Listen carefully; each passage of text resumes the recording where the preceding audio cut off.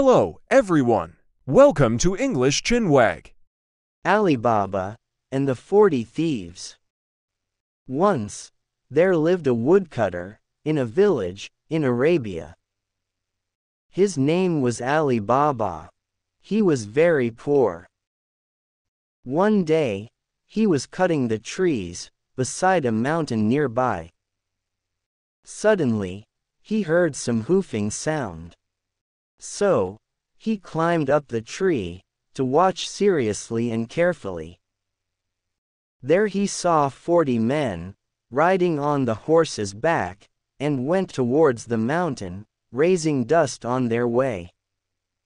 All of them wore masks on their faces. He thought, they must be thieves. He watched carefully what they were doing. They all stopped before the mountain. One of them must be the chief, got down from the horse, and walked towards a huge rock in the mountain. He stretched his hands and called, "Open CC." The rock slowly moved to one side with a noise of friction. There was a narrow path in the mountain. Alibaba found that it was a cave. All the thieves got down from the horses and carried heavy bags on them back inside the cave.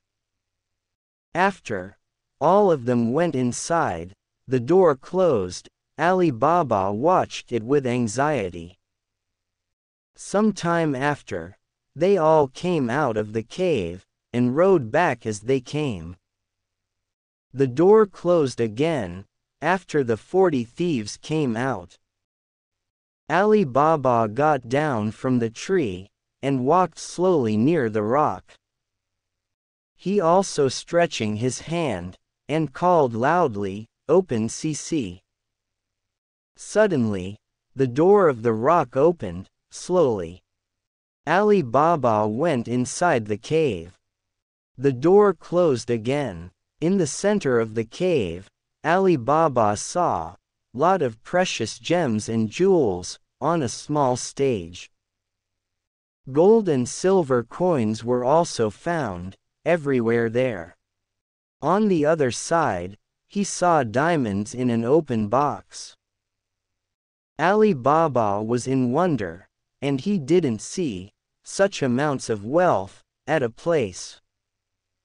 He was stunned for a while, but in a very short time, he filled a sack with as much as he could and returned home. Alibaba showed his wife the sack full of precious gems and gold. His wife was shocked for a while on seeing the wealth. He said, "Our worst days come to an end from today." His wife replied, "We have become very rich in a single day."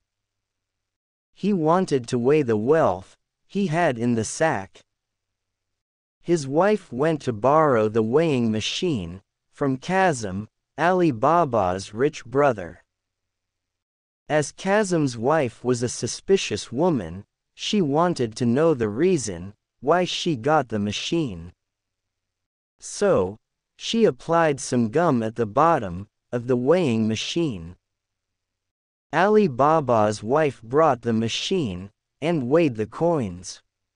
When she was weighing, a gold coin stuck at the base. She returned the machine to Kazim's wife, without knowing that a coin was under the machine. When Kazim's wife saw the coin under the machine, she and Kazim become jealous. As Kazim was a wicked and greedy man, he wanted to know the secret of Alibaba's wealth. Kazim learned the secret from Alibaba. He went to the mountain. Standing in front of the cave, he said loudly, "Open CC." The door opened. After he entered in, the door closed again. On seeing the wealth, he shouted in joy, "All are mine from now." He quickly filled his sack and came near the door, and said, "Open Casey," but the door didn't open. "Open Casey," he said again, but the door did not move.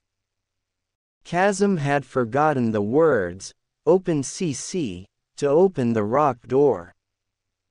So, he got stranded inside the cave. He tried again and again, but in vain. After some time later, the 40 thieves came to the cave. They entered the cave, and found Chasm inside the cave, with a sack full of gold. "What? A new thief inside?" Dot cut his head, the chief ordered in a high voice, when they came out.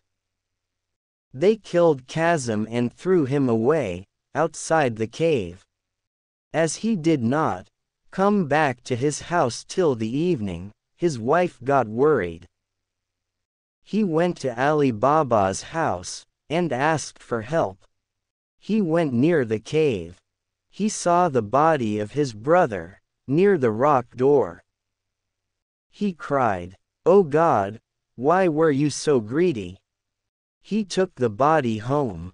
His wife thought that it was the punishment given by God for her greediness.